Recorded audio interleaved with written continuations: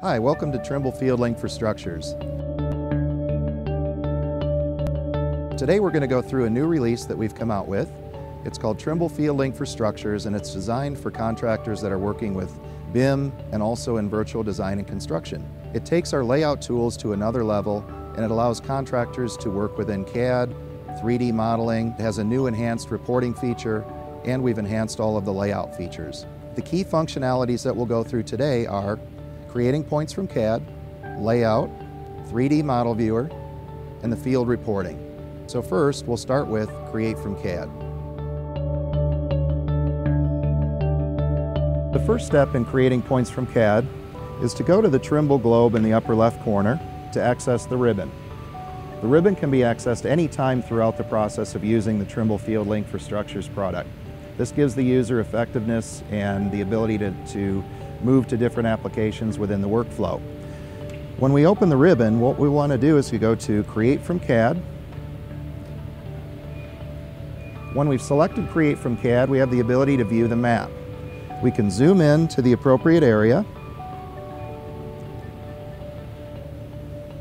and we can now choose points in a number of ways. The first method is individually, and we tap the button that says Individual, and we simply tap the area that we want to select a point on.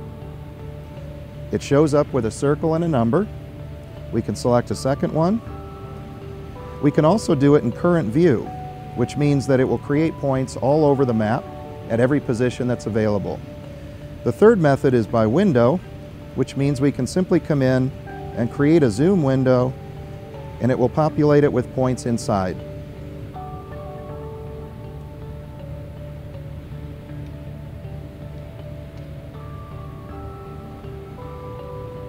When we're satisfied with the points we've created, we simply hit the Create button, and it allows those points to be created and used now in the layout process.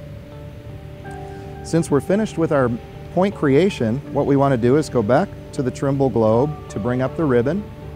We now go to the Layout tools, and this allows us to actually lay out points. So the next step is to do the layout. The first thing we have to do is to populate a point list, which is different from our previous approach. The new software allows us to have a task-based workflow, meaning that we populate the list that we want for the day as opposed to using every point in our CAD file. The next step in the process is to select a point we want to lay out. We're going to choose number 30, and you'll note that the display comes up in a new bullseye view. This gives us corrections in both forward, back, and left, right. We can move our prism, and you'll notice that we have to go forward 3/4 of an inch, and we need to go left an inch. Eventually, we get to a point where we're within our tolerance, and you'll notice that we see a nice green, very visible display to show what our tolerance is. Once we've made it inside tolerance, we can then stake the point, and we get a lot of information to tell us about what this point is, what tolerance level we're willing to accept, also what the design coordinates are and the as-built coordinates. This can be used to send back to the model to make sure that we're building what's actually been designed in the model. Next key feature in the Trimble Field Link for Structures product is the model viewer. In the past, we always operated with a two-dimensional CAD drawing. Today, we have the ability to view and navigate a 3D model. The way we do that is go to the Trimble globe to access the ribbon. We're going to select Model Viewer. Now we can zoom in and take a look at the model in a three-dimensional realm. We can go from a wireframe to a shaded mode. We can also change background colors to better view the 3D model. We also have navigation controls that allow us to move and view this 3D model from different perspectives to see what we want to see in a different perspective.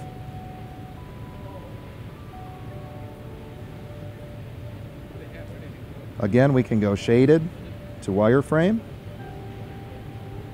We can also zoom in, zoom out, and we have layer controls that allow us to turn on or turn off different layers to see different portions of the project.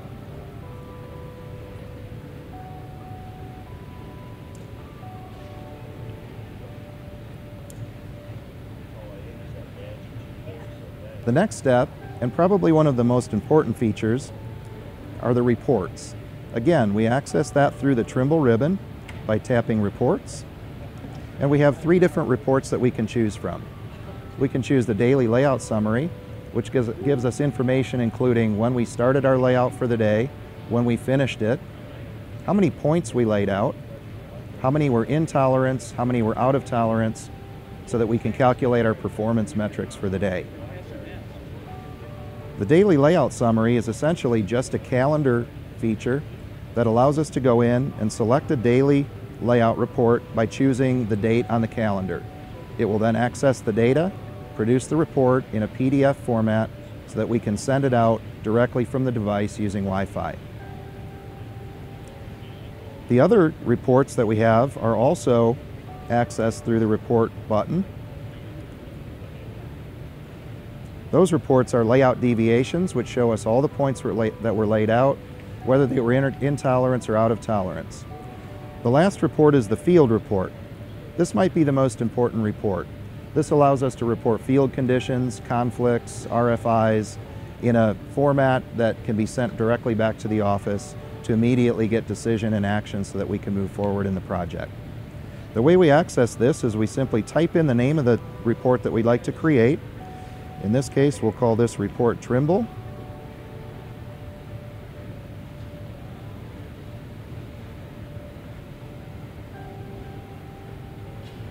We can also type in some text, and we can type in anything we'd like to. In this case, we'll just call it problem.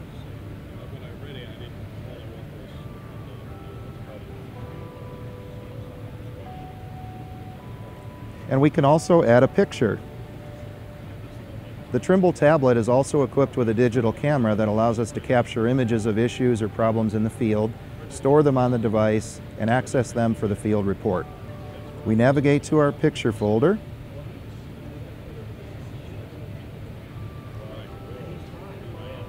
Select the photo that we'd like to add.